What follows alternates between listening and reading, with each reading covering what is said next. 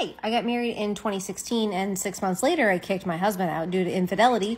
Can I file for divorce and be granted a divorce without having to find him? Hi, I'm Billy Tarasio with Modern Law. Yes and no.